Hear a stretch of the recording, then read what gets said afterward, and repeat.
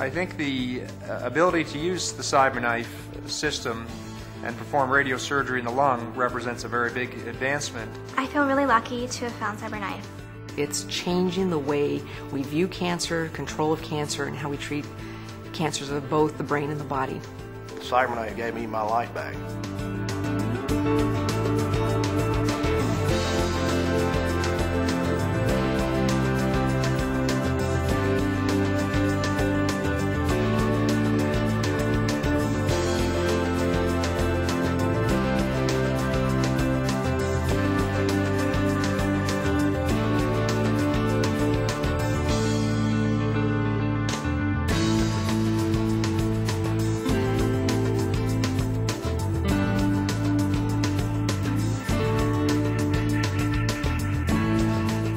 The CyberKnife system is the world's first and only robotic radiosurgery system.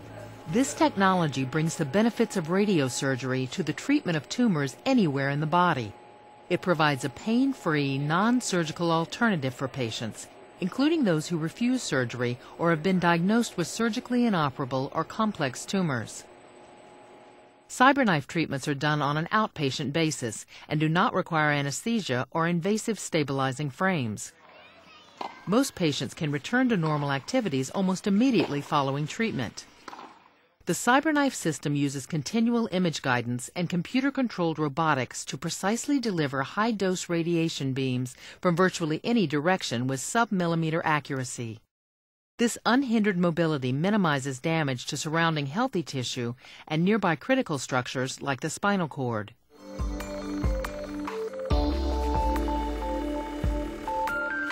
The CyberKnife system is a dedicated robotic radiosurgery system. Unlike conventional radiation therapy, which delivers low-dose radiation in 30 to 45 treatments, CyberKnife radiosurgery delivers high-dose radiation in as few as 1 to 5 treatments. The CyberKnife system can be used as an alternative to surgery, unlike radiation therapy, which typically serves as an adjunct to surgery. Overall, the CyberKnife system made the biggest impression on me early on with regards to being able to offer treatments to some patients who haven't had any other options. They didn't have either a surgical option or a radiation therapy option or chemotherapy. And this allowed us now to offer them something that wasn't available before, that wasn't only effective but was safe. Unlike other systems on the market, the CyberKnife system images continually throughout the treatment and automatically corrects treatment delivery for even the slightest tumor or patient movement throughout the body. This unique ability is important for treating tumors that move, particularly those in the spine, lung, liver, pancreas, and prostate. A lung tumor moves constantly with respiration.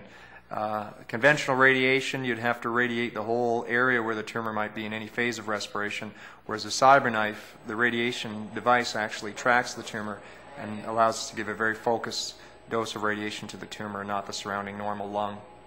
Unhindered by the clockwise-counterclockwise constraints of conventional gantry systems, the CyberKnife system's robotic mobility has significantly improved dose sculpting capabilities and conformal dose distributions. Unlike the conventional radiation machines, the CyberKnife literally can dance around the room. Those radiation beams can come in from the head of the patient, the feet of the patient, the sides at multiple different angles.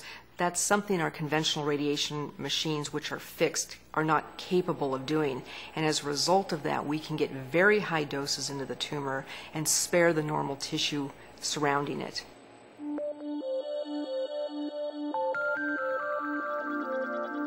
Prior to treatment, the patient is imaged using a high-resolution CT scan to determine the size, shape, and location of the tumor. Following the scanning, the image data is digitally transferred to the CyberKnife system's treatment planning workstation, where the treating physician identifies the tumor to be targeted and the surrounding vital structures to be avoided. The CyberKnife software then generates a treatment plan to provide the desired radiation dose to the identified tumor location. Finally, during a CyberKnife procedure, the patient lies comfortably on the treatment table, which automatically positions the patient. Treatment generally lasts between 30 and 90 minutes. Prior to the delivery of each beam of radiation, the CyberKnife system simultaneously takes a pair of X-ray images and compares them to the original CT scan. This image-guided approach continually tracks, detects, and corrects for any movement of the patient and tumor throughout the treatment to ensure precise targeting.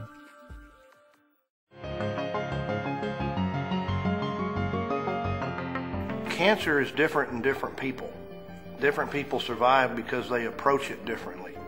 And when I looked into everything I could find, that was the only thing I could find that I was going to bet my life on.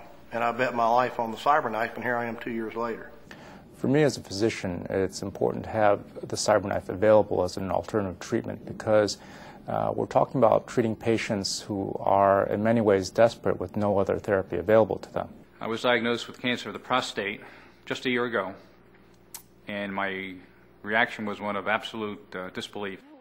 Once I started treatment with the CyberKnife, I had to be in a room for just about an hour, perhaps a little less, for 5 days in a row. And after the treatment with the CyberKnife was finished, I rested for no more than a day and then would resume my normal activities. Now it's about 8 or 9 months since my treatment. I have no symptoms. I'm doing my full activities. I'm very active in sports. I have no complications. I couldn't be happier with the results of my treatment. I think the CyberKnife is a major advance in the treatment of prostate cancer. The accuracy with which we can deliver the radiation to the prostate is phenomenal, and I think it's going to revolutionize the treatment of prostate cancer. I was diagnosed with a brain tumor about 1.5 years ago. It is not a cancerous brain tumor, but it's more of a disabling brain tumor that causes hearing loss, facial paralysis, and loss of balance, and can become life-threatening if it would be left untreated. The CyberKnife was the best choice for me because it allowed me to treat my tumor non-invasively. In Suzanne's case, for the benign brain tumor that she had, CyberKnife was an excellent treatment option for her. The main reason being was that it was non-invasive, it was not a surgical procedure, it was done as an outpatient, and I think it gave her the best chance of preserving her hearing, which was at risk with any other type of treatment, whether it was another form of stereotactic radiosurgery or open surgery. So the CyberKnife, I think, was by far and away in her best interest and give her the best results.